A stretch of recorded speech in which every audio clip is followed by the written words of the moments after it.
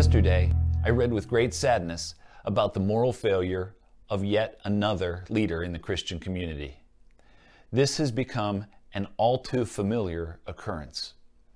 A few years ago, Carey Nieuwhof wrote a blog post chronicling several reasons why, or more precisely, several actions that lead to Christian leaders encountering moral failures.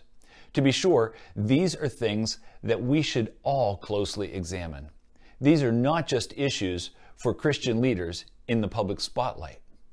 What caught my attention in Carey's post was that he wrote it from the first-person perspective, putting in place guidance to help him stay away from falling into the trap of sexual sin. I'd like to take a little bit of time today to highlight a few of the things that he pointed out. One of his points was this. He said, "I have stopped confessing my sins." Let me be honest. Going to God and telling Him that you've sinned again is no fun. But continually working to stay in a right relationship with Him is critical.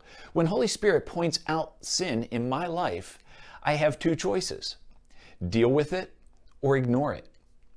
Ignoring it may seem easier, but it is so dangerous. Unconfessed sin leads to more unconfessed sin. Just look at King David and Bathsheba. Lust led to adultery. Adultery led to deceit. Deceit led to murder. When his sin was finally exposed, David confessed it to God and asked for forgiveness. 1 John 1:9 says that if we confess our sins, He is faithful and just and will forgive us our sins and purify us from all unrighteousness. The purifying work of God is what we all need in our lives. It's what keeps me from sinning more. And it is initiated by confessing the sin that is already present in my life. Another reason Carey points out is this. He says, "I have chosen isolation over community."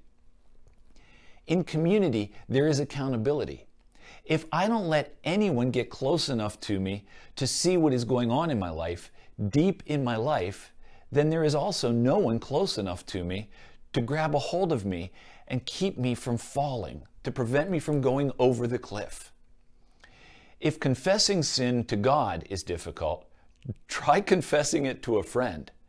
I'm currently involved with a small group of people in our church district who are getting to know me well. And as uncomfortable as that is at times, it is also refreshing because they know me and they still love me. They are modeling Christ's love to me.